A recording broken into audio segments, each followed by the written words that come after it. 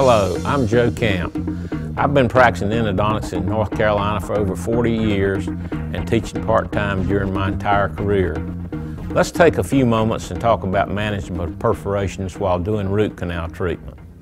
Fortunately, we have materials available today which allow us to salvage what previously might have been untreatable or at best had a poor prognosis.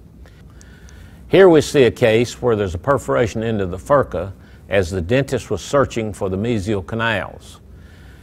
And finding the canals in this case was one of the hardest parts of treating this kind of case. Here we have one of the canals on the mesial root, and here is a file in the second canal on the mesial root.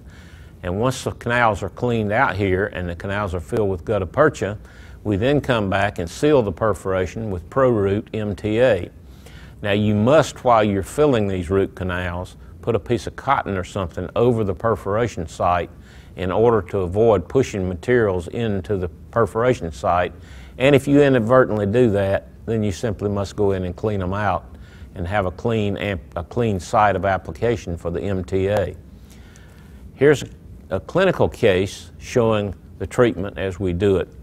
This is a perforation on a lower molar, and here the perforation has been cleaned up, and we're now ready to apply the MTA. The application of the MTA is best done with a small amalgam carrier which has been filled, and then part of the plug of MTA has been extruded and leaving part of the plug within the carrier. This is dropped over the perforation site, and then a wet cotton pellet is used to very lightly tamp the MTA into place and to clean away the excess MTA. Once we've done that, we then want to make sure that our canals are still open, and we place a wet cotton pellet over the MTA and seal the tooth with a temporary. We'll come back in this in several days and open the tooth, remove the temporary and the cotton pellet, and probe the MTA to make sure it's hard with a sharp instrument. We can now proceed to fill the root canals with our filling material. This case illustrates a perforation that we're going to seal with ProRoot MTA. You notice that in filling the root canals, gutta percha was forced into the furca, and you notice the lesion in the furca. In order for this to heal, we have to remove all of that gutta percha that's in the furca. This necessitates sometimes that we actually make the perforation bigger and remove it. I do not like to lay a flap in these cases because I find the healing is not as good as when I do it internally.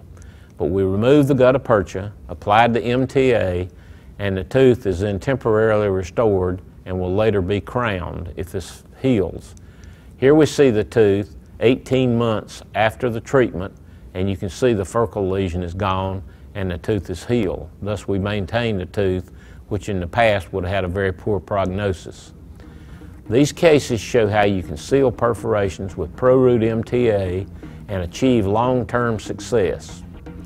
I'm Joe Camp for Chair Time.